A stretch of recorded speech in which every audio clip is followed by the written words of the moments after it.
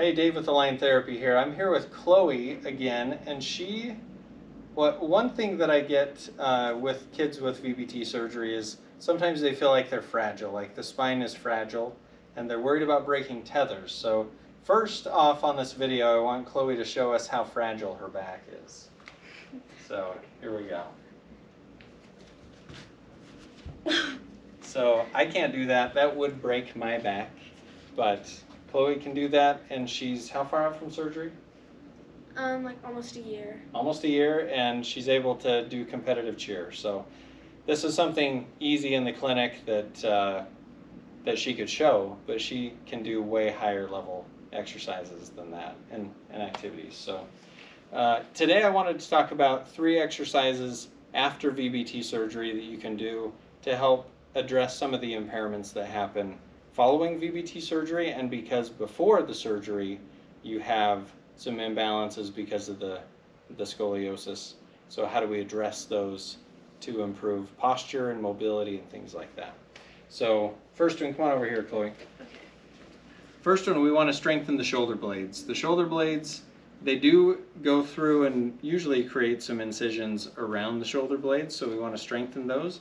And normally with scoliosis, go ahead and turn around, Chloe. I want to show something here. Usually with scoliosis, one of the shoulder blades wings out a little bit more than the other. So we want to address that imbalance and strengthen. So we're going to hold like this, and you're going to pull out and squeeze your shoulder blades together. Okay. Okay? Wait. Okay. There we go. Perfect. Elbows stay right at your sides. Try not to arch your back. And squeeze those shoulder blades together. Perfect. So we're not shrugging up with the shoulders, we're just bringing the shoulder blades back. Is this easy or hard? Like kind of hard. Kind of hard. Well, it's kind hard of to mid, like right? keep like my elbows Yeah. down. So we're working the rotator cuff, we're working the muscles between the shoulder blades. I think she's getting a little tired, maybe. Nah, Chloe doesn't get tired. So this is a good one. Normally I'll have people do either 3 sets of 10 or 20 in a row or something like that. Just go until the muscles are fatigued. We're trying to work those muscles that open up your posture. You good with that? You want to keep going? I'm good. Nice, good with that. We're good with that. So the next one is a side plank. So let's actually just do it here on the ground. Okay. So let's see, you go right there, I'm going to go right here. So a side plank is just laying on your side. Go ahead and lay on your side right there. Okay. And then hand on your hip, straight legs, and you're going to raise up. And you can either hold it, we can hold it for 30 seconds or so, or we can do dips where you're going down to the floor and back up, but you're trying not to go past where you're straight. That looks perfect. And Chloe's rock solid on these. So go ahead and turn, do them on the other side. Okay. And let's take a look at her back a little. Oh, so you're facing the other way. Oh. There we go. So come on over here, let's look at Chloe's back. So she had and still has a scoliosis curve that goes to the right. Here are the scars from her, she's ticklish, but these are the scars from the VBT surgery. So go up into that side plank. So we're working the muscles on the bottom side, but we're also stabilizing the shoulder blade. So try and push this elbow towards the floor a little bit. Oh, that's a little hard. Okay, let's go one more time. Good. Push this elbow up. Yeah. So we're working those muscles. You can see them working right through there. That looks good. So we probably need a little bit more shoulder stability, which we would work on with Chloe with that. So that's number 2. Number 3, come on over here, Chloe. We're going to go in this room. Okay. You're going to find a corner.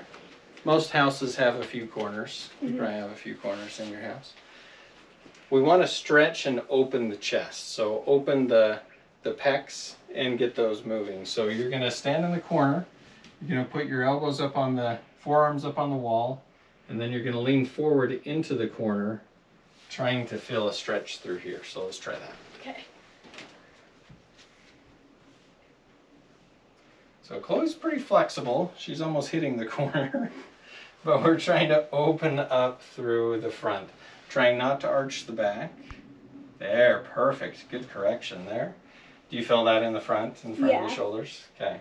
So opening that up so that we can get good posture, and especially if she has a right thoracic curve, her right shoulder is going to sit forward more than the left, and that pec is going to be a little tighter than the other side.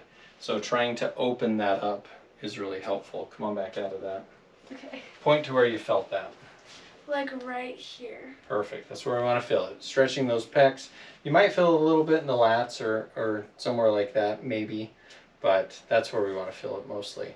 So there are 3 things you can do after VBT surgery, after your restrictions are done. So don't start this like week 1. That'd be a bad idea.